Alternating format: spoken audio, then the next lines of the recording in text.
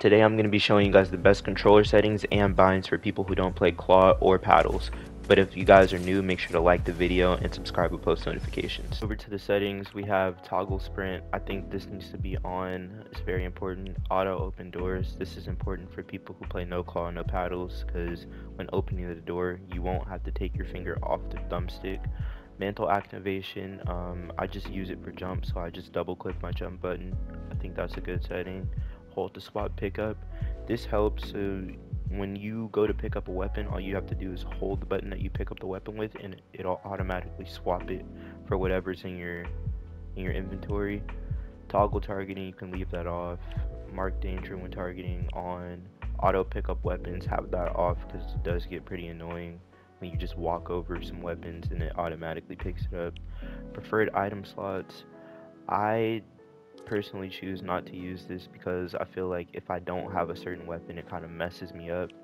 For auto sort consumables to the right, that's how I like to have it in my inventory. I like to have my heals all the way to the right. Reset building choice, have that on. Disable pre-edit option, I feel like that's important because I don't mess up edits as much. Turbo building, you're gonna wanna of course have that on. Confirm edit on release, this is optional, but for no claw, no paddles, I feel like confirm edit on release is very important.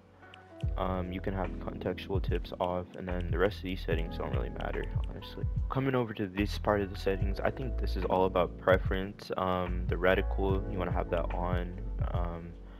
These right here are basically preference. On the damage numbers, you can have them in a list or the other way, it doesn't matter. The reticle damage feedback, you can turn it off, or you can have it any way you want. The numbers that show after you hit somebody, like the damage you did, you can have it at this, or you can turn it all the way down or up. It doesn't matter, honestly. I feel like I just have it on the normal setting. My HUD scale, I have it at 70. I feel like that's just ideal for me. Spectator count, just all this type of stuff. Net debug stats, this just shows like your ping and stuff like that. I like to keep that on because I like to know what ping I'm on, and the rest of these settings aren't really important. Now coming over to this part of the settings, the gyro settings, a lot of people ask me if I use gyro settings or not. I actually used to use gyro settings, but I found that they aren't really as effective anymore. I just personally don't like to use them, but you can always have them on.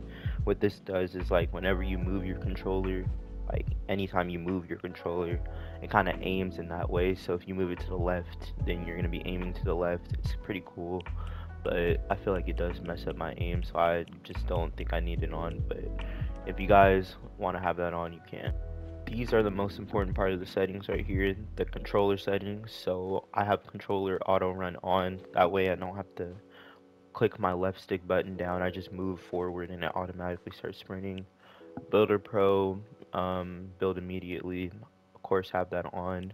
Your edit hold time, you're going to want to have that down to 0, because what this does is when you press your edit button, if you have this setting all the way up, then as soon as you press your edit button, it takes a while, because that's how long it's going to hold for whatever you have this on. So I prefer to have it down to 0 so my edits are instant. Slide hold time, that just affects like how fast you slide when you press your button. So in between me pressing the button and me sliding, there's 0.150 seconds. You can have this all the way down, but I prefer to have it like this. Reset camera axis, I just have it at pitch. Camera time, all the way down. Vibration, I personally think every controller player should play with vibration off, just because I feel like using vibration does throw off your aim a little bit, so I just tend to have it off. My look sensitivity and aim sensitivity, so I have advanced options on, but these are what my look sensitivity and ADS are. These are for like the old legacy settings. I'm trying, like, you can't change them when advanced options are on, but when you come over here and turn advanced options off, then you're allowed to change them. But I prefer to use advanced options on and have my settings like this. I think that's a good sense right there. Build mode, I play 2.0 for build mode and a 1.9 for edit sense. I feel like this is really ideal. I just think it's more efficient for me. I hit a lot of my edits with a slower sense. Coming over to horizontal and vertical speed, 31, 31.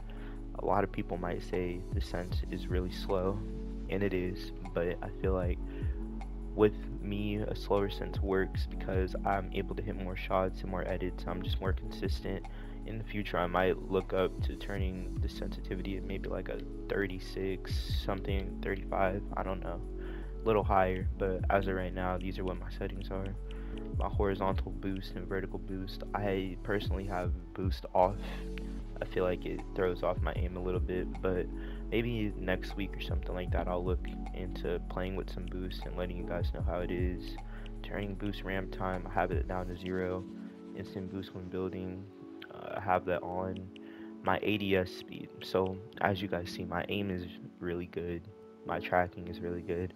This is what my ADS speed is. I feel like 1010 is the perfect sensitivity for ADS. It's not too fast and it's not too slow, so this is what I recommend. Your ADS boost, I have that off because I feel like it throws off my aim as well. Turning boost ramp time, I have that off. Look damping time, I have that down to 0, and then I play linear. I feel like linear is a lot better than exponential. I think it just allows me to move how I want to move. And then aim assist strength, you're gonna want to have that at 100. Copy basic settings. I wouldn't press this. I don't think you should press any of this. It's just gonna revert back to the old settings.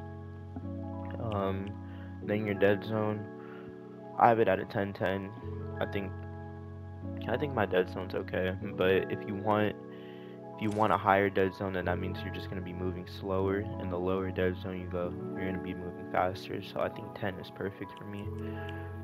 Adaptive triggers off, and then yeah, these are the rest of the settings. And now coming over to the sound settings, I have my main volume up to 100. That's just like all the audio in the game, so I can hear clearly. Music, I have that down to 0 because I don't really like the lobby music. I feel like it kind of distracts me in a way. You got the sound effects, have that at 70%, dialogue, voice chat, all that stuff. The most important part of these settings is visual sound effects. Now, a lot of people say the visual sound effects aren't good and messes up your audio and stuff, but I feel like it actually helps because it lets you know where players are right away. You don't have to like sit there and listen very carefully. You just look at the visualized sound effects and then you can automatically see where they are. It does lower your audio a little bit, but I feel like this helps in the end. And then these are just the rest of these settings. Now coming over and looking at the binds, I feel like the binds are the most important part of the settings for no claw no battles players. Edit as left stick, that's really good for no claw no paddles. Switch mode as touchpad, you can either do you can switch these around and do touchpad for edit and then switch mode for L3. It doesn't matter. I feel like these are more comfortable for me though. My jump button is my right stick, so I just simply press down on my right stick and I automatically jump. Crouch is X. My circle is my sprint button. I just press it and I start sprinting really fast. Reload is square, and then triangle is my pickaxe. Then my map is right on the D-pad. Emotes are down on the D-pad. And then inventory is up. And then for these settings over here, it's pretty much the same thing. And then for confirm and reset, these are really important.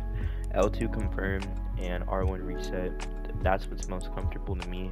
You guys can switch these around and even use L1 confirm and R1 reset because I know that's pretty fast. It's faster because the triggers aren't as like they're shorter, so it's a faster confirm button, but I tried to get used to it and I just can't, so I think L2 is the most comfortable for me. But you want to have your confirm and reset on one of these as a no claw no paddles player. And then yeah, that's pretty much it, honestly.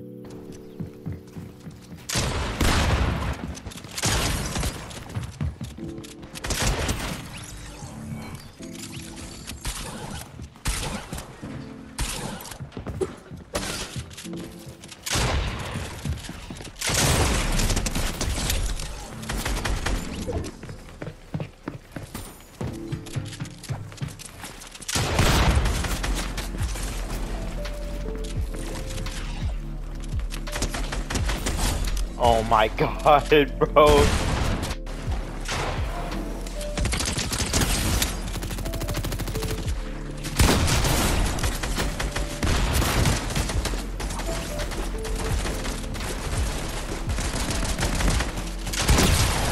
Dead.